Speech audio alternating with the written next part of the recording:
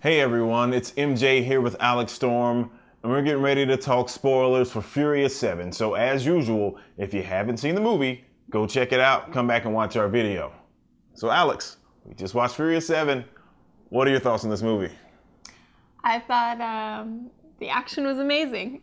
The bus scene, I was in awe.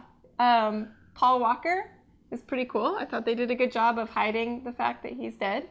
Wow, okay. I mean, I don't know. Like having very little memory of all the Furious movies and not knowing him very much as an actor outside of those, I didn't find it very noticeable when they were, doing things to cover up that he wasn't actually there. And I loved Michelle Rodriguez's character. She was super badass. And yeah, overall, I enjoyed it. It's ridiculous. There's the story. You don't need to pay any attention to the story. You really just go see this movie for the action. What did you think? Yeah, I guess we'll go piece by piece. I want to address the Paul Walker thing later in the discussion. But for now, we'll just start like the basic concept behind the story for this film. So in Fast and Furious 6, the main bad guy is this British dude played by Luke Evans. Don't ask me to recall the plot line of any of these movies. I can't remember any of them, and I think I'm not supposed to. But long story short, their crew ends up killing him, but except that he's not dead in the beginning of this movie too, which is kind of weird. I don't know what's going on. Anyway, Jason Statham, his older brother, comes because he's mad and he's going to get revenge against Dom and his family, right? So the premise is decent, I guess. In some ways, this is actually one of the few like direct sequels in the franchise where it's directly stemming from something that happened in the previous film. One of the things I want to talk about was the fact that The Rock is only in basically 3 scenes in the movie for all intents and purposes. He's in the beginning, he gets injured, he disappears for the entire movie, comes back at the end. I was a little disappointed by the lack of Rocky action in this film. Other than that, the plot and the storyline is just a clusterfuck, as always. I have no idea why. Something about a Ramsey and a God's Eye and a something or another, and it's just a reason to get them to go to freaking Abu Dhabi and fly some cars into some other buildings and stuff. So, which is, was cool. Like, I mean, I think for as much of a stickler as I can be for competent stories, there's nothing competent about this story at all. The one-liners are absolutely ridiculous throughout the entire thing.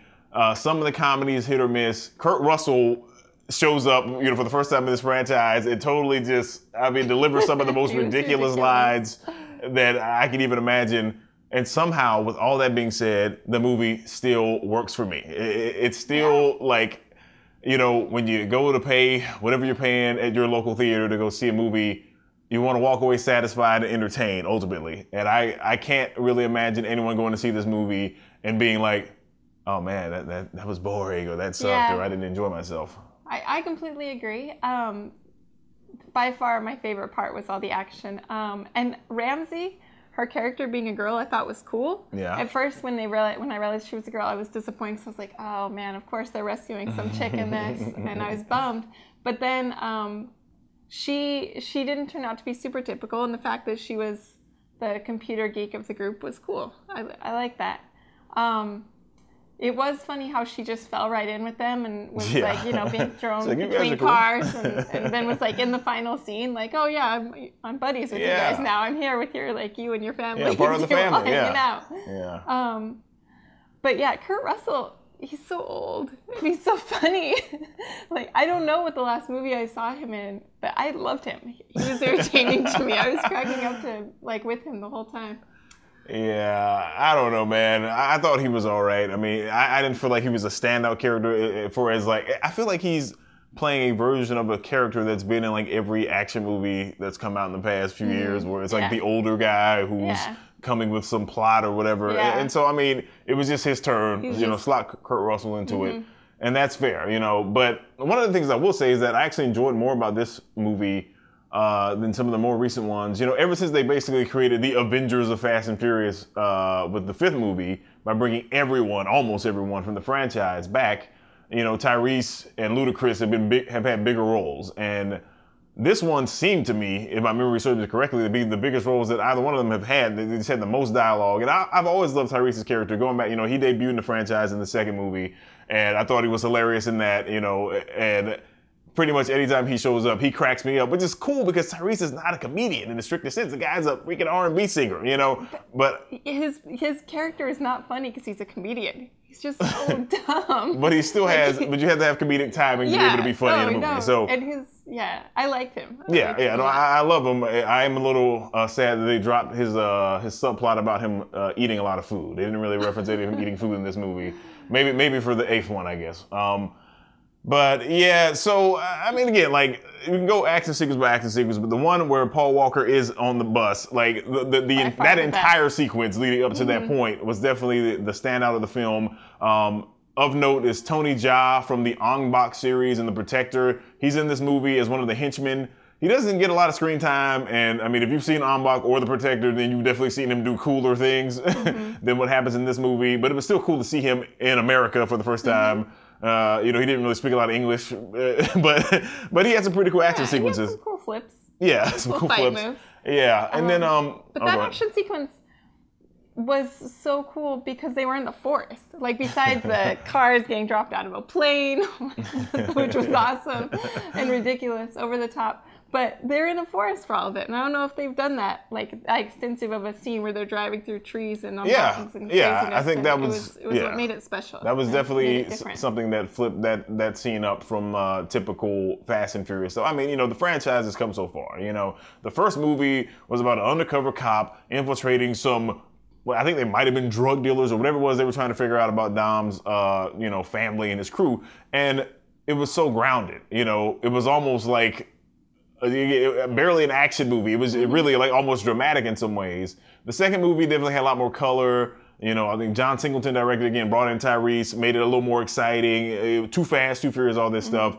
And a lot of people thought that was it for the franchise because they went to Tokyo Drift, didn't bring anyone back, and it was just a mess. Speaking of which, I think his name is Lucas Haas. I think it's his name. Or is it Lucas Black? I don't know. But that dude, he pops up for one scene in this movie too because the timeline of this entire franchise is a little staggered. Like, this is actually the first movie that now sort of catches the franchise up to present day, because when they did Tokyo Drift, the movie actually took a jump in time. So the character of Han, the fact that he died in the last film meant that that movie actually took place before Tokyo Drift. So Tokyo Drift is sort of happening concurrently between some point between the end of Part 5 and this movie right here. So there's still sort of a weird like timeline thing they're doing because they show the older brother played by Statham visiting his brother, and then they imply that he kills him within the timeline of this film, but you don't see him killing Han, right? Like, because they have the funeral and all that stuff. So it's kind of a weird timeline thing going on between the last movie and this one, and then Tokyo Drift. It's this weird, crazy thing. But again, long story short, as of right now, every movie with this franchise going forward is sort of a new storyline as far as the timeline is concerned, which is, I guess, interesting that they're 7th movie and now they're finally moving forward with time. So I don't know if there's anything you want to talk about.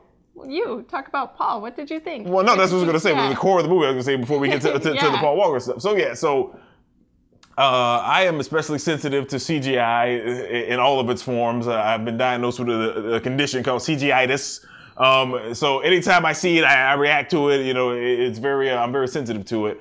And they did a really good job of, sort of hiding the scenes where Paul Walker wasn't actually on set shooting because of his unfortunate death.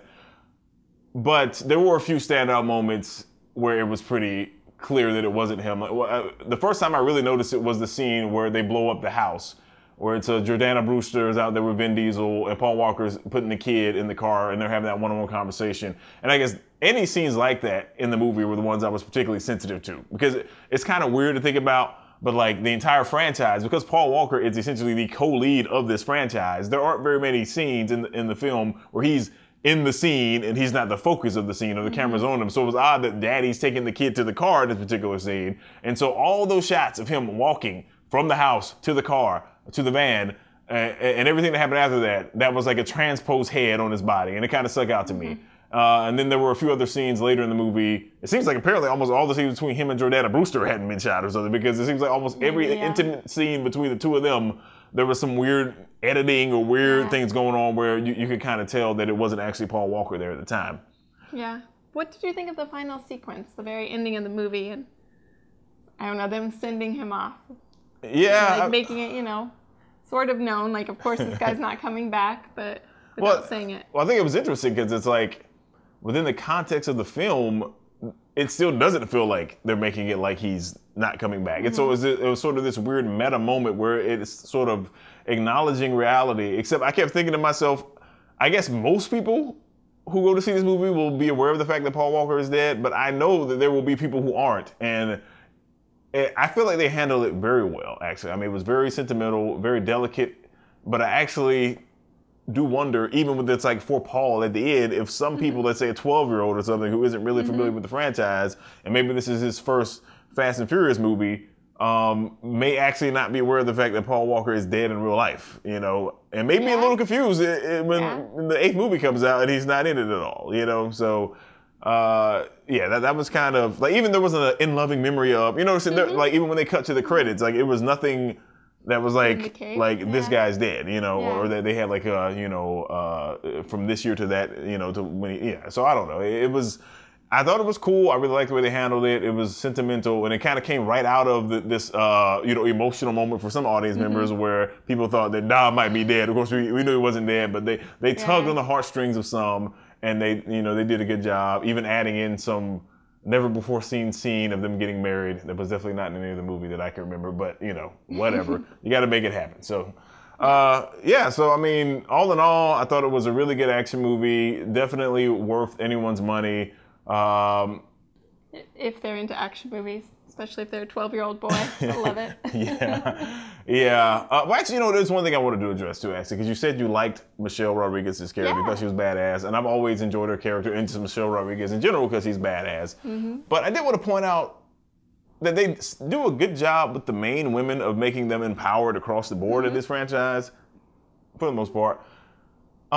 But at the same time, they have all these gratuitous shots of women's asses and their physiques in other scenes. Like, it's this weird, like, I don't know, man. I feel like I'm getting mixed messages from watching this movie. Even the Ronda Rousey thing, Yeah, she was badass. And they show women, like, as being, like, dynamic whole people, the main characters. And even the other women who were fighting Michelle Rodriguez in that scene, they weren't sexy. They didn't look like they're just wearing women uniforms, that were there to be objectified. But there is this whole other side where women are objectified in the movie, and it's a contrast to the actual characters they built. Yeah, and it's not happening to dudes in the movie. I mean, there aren't dudes running around with shirts off, slathered in wax and stuff. So it's just this really, it's like jarring and unnecessary, especially for the 7th movie in the franchise. It's like, okay, they're having a lavish party, that a prince is having, so we have to see women in bikinis painted in gold, It's like, okay, cool, again, like, we know it's a street racing franchise, that's where it started, and look, it was a different time when this franchise started as well,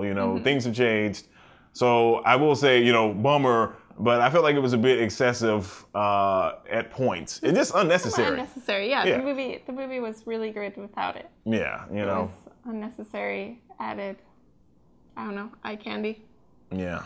But the coolest, aside from the bus scene, the coolest eye candy in the movie was the scene that happened right after that, where they're jumping the car through the buildings. I was also on the edge of my seat for that one. Yeah, I mean, cool. well, yeah, you know what? See, every time we think we're done, they pull us back in. One more thing I want to talk about is the just escalating superhuman nature of all the characters in this franchise. One of the standout moments from the last movie that had me laughing at the film hysterically was the scene where they're like on a bridge and the car's like flying in the air. Michelle Rodriguez jumps out of the car and Vin Diesel jumps out of the car and they catch each other in midair and they just fall on the ground and they're good. Now Vin Diesel is lifting. He is a human jack. Okay? He just picked the car up. I had this moment in my mind where I was like, after they went through all the specs of this car, talking about how amazing it was, and they also say that it was the lightest car ever created or something. This car weighs 300 pounds. You can deadlift this thing by yourself. He just picked the car up, and it was just so casual. Like no one just thought anything of it. I got it. Yeah, it's like this super weird thing where it's like. Even like, going back to Jason Statham's character, they introduce him by showing a hospital that it looks like a fucking bomb hit it, and he's by himself. There are dudes just curled up in the corner, too scared. Doctors like, oh no, he just destroyed, he just laid to waste his entire place. And then in the last action sequence, it's him fighting Vin Diesel by himself. Vin Diesel, who, again, the inception of this character, he's a guy who drives cars. That's what he does, okay? He don't have no Black Ops training. He ain't got no Taekwondo, no Kung Fu, no Krav Maga, none of that stuff, okay? He's just a guy who drives cars. And now he's going toe-to-toe with this dude. He's like, yeah, let me blast off my last sawed-off shotgun shell. Let's get it cracking.